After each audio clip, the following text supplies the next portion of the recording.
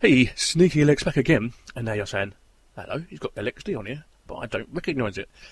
Well, in actual fact, this is Tinycore from the last video, but with LXDE for its desktop. And mighty fine it looks too. So if you're thinking, oh, I like Tinycore, but I don't like the desktop, you can actually have any desktop you want. Now, just for an example here, I've just put LXDE. And it works super fine. Didn't take too long to download at all, just a couple of minutes, and it's all there to use. I also installed Gimpy 2.6. Works really, really nice and quick, as it would do, because it's Tinycore. As you can see, because it's LXDE, I've got all my other bits and bobs down there on my taskbar down the bottom. So I've got Chromium, Firefox Beta, by the way. Should I open it up? Yeah, should the beta. You get the choice of the 3.6 or the Firefox 4 Beta, which is this one. And I've not had any problems with it at all. It works super fine, fast, super duper. Like it, nice. So anyway, nice pictures and colours.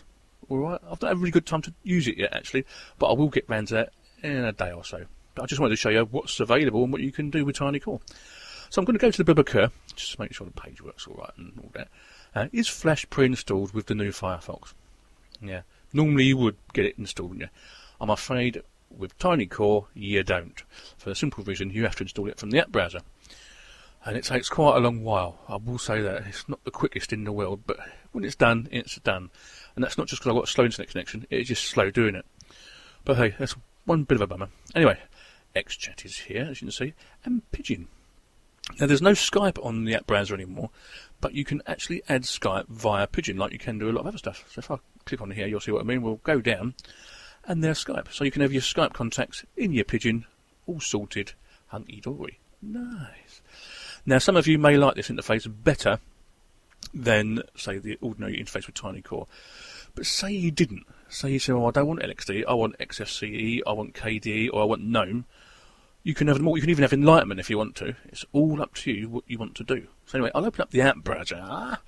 We'll connect up again.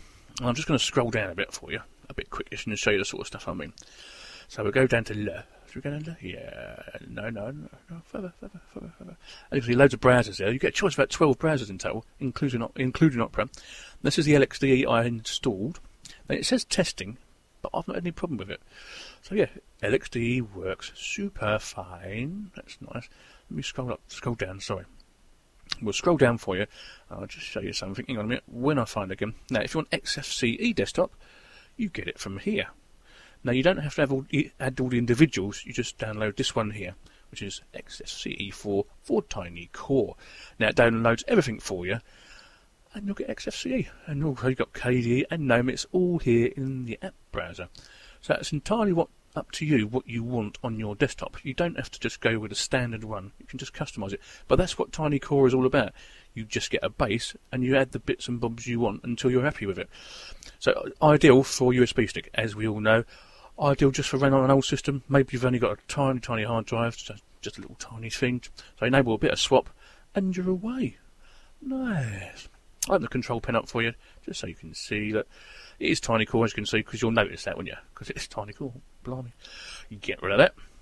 A couple more things I wanted to show you. Where are we? I forgot what it was now. Brain's gone dead again. Where's my tablets? Yes. So if you right click, you get the usual LXDE stuff. So I'm going to change a couple of the backgrounds and show you what I mean. So you get blue, green and red. So here's the green. Wow. I'm in Greenland. Blimey. That's really, really bright actually on my screen.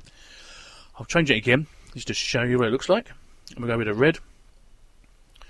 Now that's a bit better, isn't it? I like the redding. Very nice, thank you very much. Oh yes. So yeah, Tinycore with LXDE.